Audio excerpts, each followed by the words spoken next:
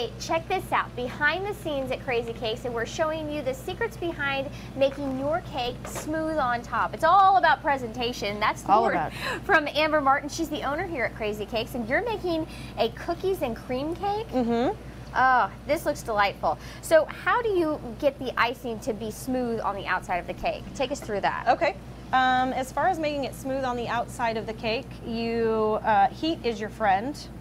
Heat? Heat. You would think that would melt the icing, but you're saying that it's a good thing. It melts it to a point to where once you get your metal spatula here in the heat and then put it on the icing, remember this is made out of butter, so butter melts, and you can smooth it out really, really easy with heat, because right now it's pretty choppy. Mm-hmm.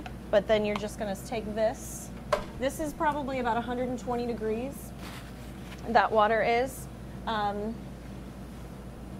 don't recommend turning it up that high if you have children, obviously, at your house. But you're just going to get your spatula really, really nice and warm. Nice and warm. Some people leave the water on. I like to have it off because it tends to fall to the bottom. Yes. And it just smooths out the buttercream. Wow. And I've always wondered the secret, because a lot of times when you get it, it's very lumpy, or it's crusty on the outside when you're making your cake at home. But it's all about the heat here. It is. This is just one of many secrets you can learn during the John Wood Community College Community Education courses. Krazy Cakes is going to be teaching a Krazy Cakes fundamental class, as well as some other classes based on fondant. So coming up on KHQA this morning, we're going to give you some more secret behind the scenes tips and talk more about those classes.